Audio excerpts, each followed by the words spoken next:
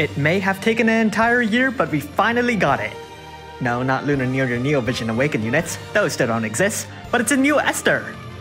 I have a lot of Lapis from Xenogears and Final Fantasy IV, so I should be able to afford and choose a premium unit. Okay, bye guys, have fun. I guess I'll get her off banner in a few weeks.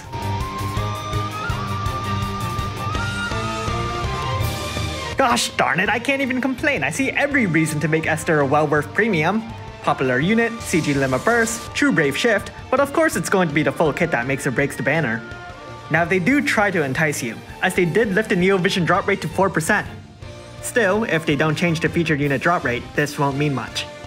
I don't know about you, but as a free-to-play, I'm only really interested in the featured unit, and if nothing changes, Esther is going to stay at a 1% drop rate. If anything, this means every Neo Vision crystal now has a 3/4 chance to not be Esther. Well, I don't even have enough Lapis to go for the safety net, so unfortunately I don't think I'll have the chance in the first place.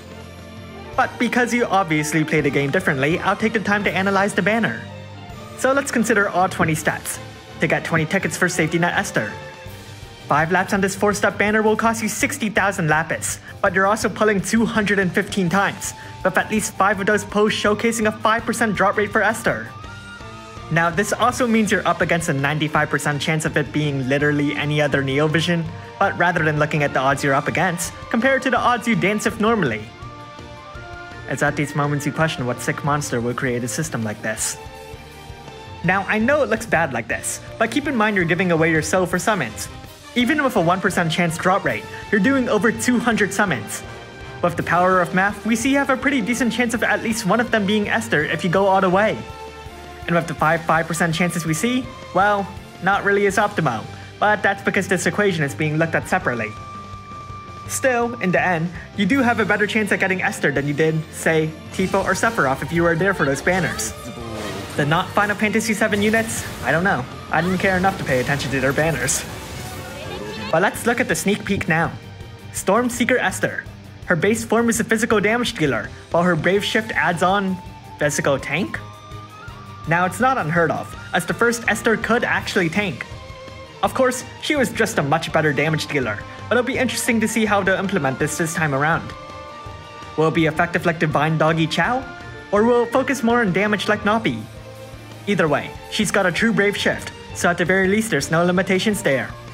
As a premium unit, Esther's Vision card will only be available at EX plus 3, but we'll look at that later. First, her Trustmaster rewards. First is a Materia, boosts attack and defense by 60%, then gives a 25% killer buff against 4 different species. Now it sounds versatile, but I think it sacrifices a bit too many killer numbers to be super practical, kind of like Zenaida's Trustmaster reward, and I don't think the defense buff is going to change that.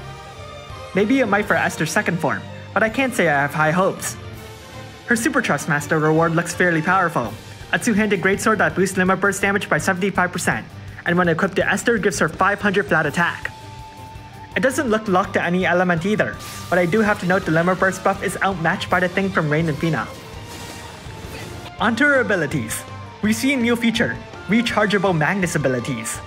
In Esther's case, her ability will get recharged by using her limit burst, so I believe her attacks will rotate between limit bursts and abilities, just like her original iteration. We also see Storm Guardian, which seems much more defensively oriented. It's on a 10-turn cooldown though, so it doesn't look like a consistent fallback. Now, Vision card. For a premium unit, it's overall pretty good. The flat stats are standard, the stat buffs are reliant on a weapon, but the killer boss, 50% for 4 different species, that's pretty good.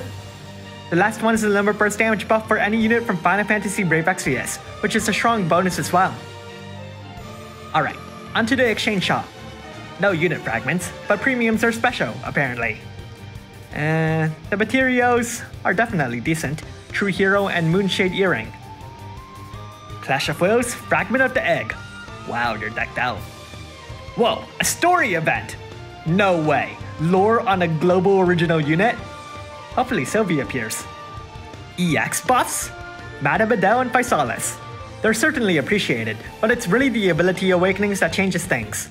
Unfortunately, they cost crowns, which are pretty rare already, and given that their buffs only increase their own strength, it's not too appealing.